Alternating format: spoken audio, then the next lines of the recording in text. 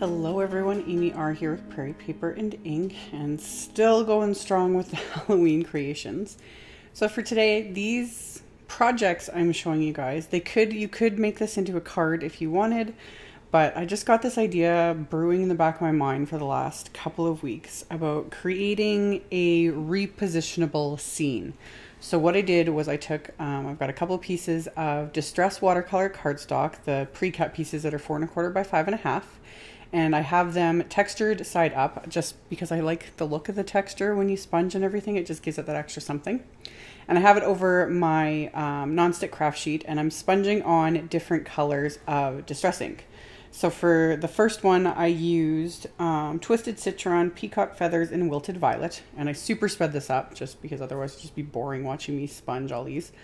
But yeah, sponge the colors on, kind of blend them together a little bit. Didn't worry too much about getting a perfect blend because it doesn't really matter.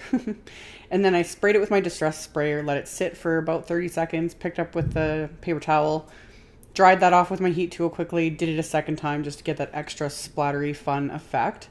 And then I set that aside, and then on my second piece, I used a different color combo. I used mustard seed, carved pumpkin, and picked raspberry. And I also applied them differently rather than doing like 2 sections like I did in the first one. I just did one kind of looking like a sunset. Just again, to kind of mix things up a bit. And then did the exact same thing. Spritzed it with my distress sprayer, let it sit for a bit so it would react with the water. Picked it up with my paper towel, dried it, and then did it a second time to get even more splatters.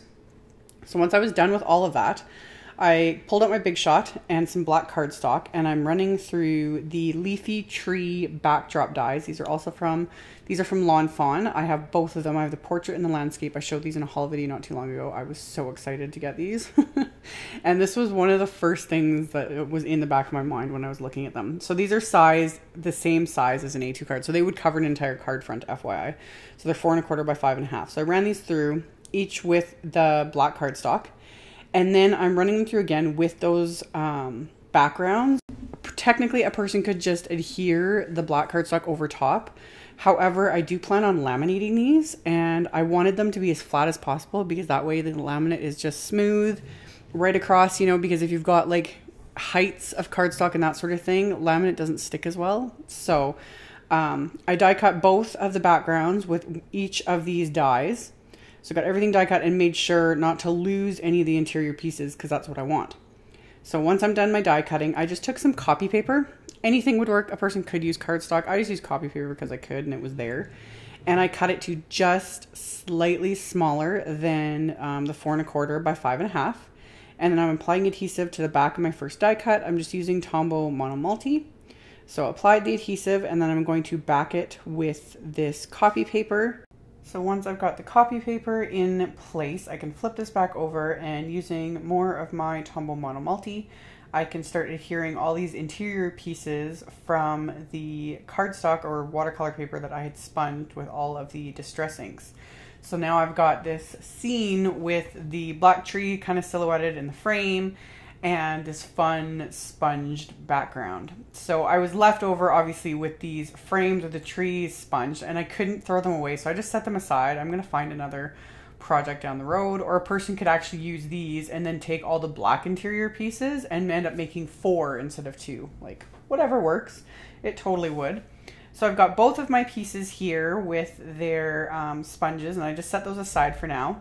And now I'm going to create all my little repositionable characters. So I'm using the Fawn Booyah stamp set that I've been raving about forever and still hadn't used. So that was another reason why I went with this project, because I was like, ooh, I can use all of the images at once. So I'd already cut out, there were some dies that were nested inside some of the larger dies. So I already removed those ones. There was 5 small dies, and I have those set aside for the moment. And all the rest of the dies I just kept attached because it's more convenient. So I lined up all of the stamps with that coordinating die set there. I've done other videos on this showing how to do this with the Misty, and I have the mini Misty here. So I had all the stamps lined up with the connected dies, and then I just used all those other little images that also have dies. I just sprinkled those along the outside of it. And I am inking up the stamps with Simon Says Stamp Intense Black ink and stamping this onto Bristol Smooth cardstock. And stamped that once and stamped it a second time, so I have double the images. I could have done this multiple times. And moved a couple of those small little stamps that are freestanding, I guess you'd call it, so that they'd fit on this piece of cardstock, and did the exact same thing. Inked it up with the Simon Says Stamp Intense black ink, and then stamped it onto the Bristol Smooth. And I chose Bristol Smooth for this because I plan on coloring these with my Clean Color Real Brush markers, and I don't like using the Clean Color markers with the Distress watercolor paper. I do not get good results with it. I just find the color doesn't move very well, in my opinion. So I chose Bristol Smooth for this so that I could get the coloring the way I wanted it. And then as a final little step, of course, I grabbed some of the little faces that come in this stamp set. For a second, I was like, these ghosts look really boring. Then I remembered that there's faces included. So stamped several of the little faces. And then, like I said, I used my Clean Color Real Brush markers to color in all these little guys. Really simple coloring. The ghost especially, I just used some light gray around the edges. And then I'm just using my little water brush to pull a color out and blend it just a little bit. Nothing too fancy. I'm not doing much blending of colors or anything. I just wanted to get them all colored in. So I did all the ghosts with a little bit of gray, and then so many of these images are technically black, so it was super quick and simple. I didn't have to use a whole lot of markers. But basically with all of them, all I did was color along, like apply color along the edges of all these images, and then use my water brush to pull the color more into the center. Simple, quick, easy. I was able to do all these images in not a very long amount of time. I can't talk today, but yeah, I left the little hair piece. I could have done it in black because, you know, technically it's supposed to be, but I wanted to add some color to these images, so I did this one in purple. So pulled in some purple just to make these a little bit more fun. Obviously you can color them any color you want, but yeah. Kept the colors fairly simple anyway, since I did such bright colors for the background, but did purple for that hair, and then the band on the witch's hat. And then I went in and did some bright pink for the center of the ears for these little outfits, as well as there's a little flower, a little bit of orange for the little treat bag and that sort of thing. Yeah, easy coloring, nothing too fancy. And then the nice thing with this is I could have done even more if I'd wanted to, but you'll see at the end, this is enough. But down the road, if I wanted to do more, if the kids end up wrecking them or losing them or whatever, I totally could. But once all the coloring was done, this is where the idea came into place. So I've got my little Xyron Creative Station light, and I have the double-sided laminate cartridge in here. And I'm running both these backgrounds through the machine so that they are getting laminated. Super quick, super simple. Get them both laminated here to protect these, and then also to give it this slick surface. So once they're both laminated, I'm going to trim off that excess there, and then I just used my dotting tool around the very edges of the cardstock just to make sure that laminate is sealed completely. Kind of a redundant step with the laminate, but I just did it anyway just in case. And then I just used my scissors to trim off the excess around these backgrounds, leaving a tiny little bit of a border just so that it's completely sealed. But again, it wouldn't really matter too much. But trimmed off all of that excess, so I've got now both of my backgrounds completely laminated. Like I said, these could still have been made into cards if a person wanted to. Like you could attach this to a card, you know, whatever floats your boat. Or, which I mentioned in a minute, you could use the cartridge that laminates one side and uses permanent adhesive on the other. So you could have laminated this and then adhered it to a card front. That would have worked, but I don't have that cartridge, so I had to make do, and that's what I did here. So I ran these colored images through the laminate because I don't have the laminate and permanent adhesive. So I ran it through the laminate, and then I'm going to actually peel off the back piece of laminate, so only the front is laminated. This is because you cannot apply any adhesive or anything to the back of this. It won't stick to the laminate. I tried, trust me. So since I didn't have that cartridge, I ran these through the laminate, like I said, and then I'm peeling off the back piece. And I don't know if this would work with all types of cardstock again, but because I used the Bristol Smooth, this was just dumb luck here. It's not like I thought this through. The back piece of laminate just peeled off cleanly, like no problem whatsoever. Maybe if a person had used regular cardstock or watercolor paper or anything like that, it might not have peeled off so easily, but the Bristol Smooth has such a smooth texture to it, it just peeled off, which was perfect. So I was able to peel off the back, so I've got the laminate on the front, and then I ran this through the machine, this time with the semi-permanent cartridge. So I popped out the laminate cartridge and then popped in the semi-permanent adhesive cartridge just like that. The repositionable adhesive, I guess is what it's called.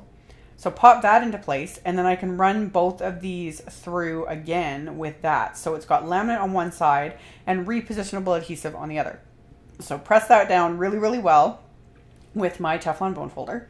And then I'm just going to trim off the excess so that I don't have all this hanging around here. So got rid of that and then peeled off the backing sheet because that's completely irrelevant as well because the adhesive is all on the very back of all of this. And now I can run this through my Big Shot with the dies that I already had lined up. This was also why I took the time to line up the stamps with the dies. Otherwise, I'd be sitting here forever lining up all of these dies with all these little images. This saved me a ton of time. So lined them up, and then I just used some micropore tape to hold these dies into place, and then ran this through my machine and did this twice with both pieces. So everything is die cut, laminated on the front, and repositionable adhesive on the back like stickers. So now I've got all these fun little elements that my kids can play with and create these fun little ghost scenes. They can dress them up and move them around. And I just think this is so fun. I was actually sitting and playing with this while I was like doing this, peeling off all the backing here. Like really, really fun. So all the extra pieces will stick to the back of these scenes so the kids can just set them aside, use them later, create their little scenes, do whatever they want. So you could obviously do these with any images you have, but I just thought this for Halloween with these little ghosts and the costumes is beyond adorable. So I made enough for both my middle kids to play with and just have a blast with them. And they have little tiny finicky things like this. So yeah, all their fun little characters, so much fun. And because it has the repositionable adhesive, you can keep picking them up and moving them around constantly. I still assume the permanent adhesive would work just as well because like I said, nothing really sticks to laminate. I don't know. Someone would have to try it out and tell me because I don't have that cartridge, so I can't try it out for myself. And I didn't even think until after this was done of running it through my machine with the permanent adhesive instead of the repositionable. So yeah, someone else try it out. Let me know. I don't have a time now to go back and kind of redo all this, but it was super, super fun. So I hope you guys enjoyed this fun little project. I can't wait to give these to my kids. I think they're going to enjoy it. It's so fun. So as always, I will have links below the video to everything, the Xyron, the stamps, the dies, all that fun stuff. So all of that will be linked below as well as on my blog post, the pictures, all that stuff. I'll have links to other videos here at the end. Thank you all so much for watching, subscribing, thumbs upping, and commenting on my videos. I really appreciate it. And I will see you all very soon in the next one. Bye.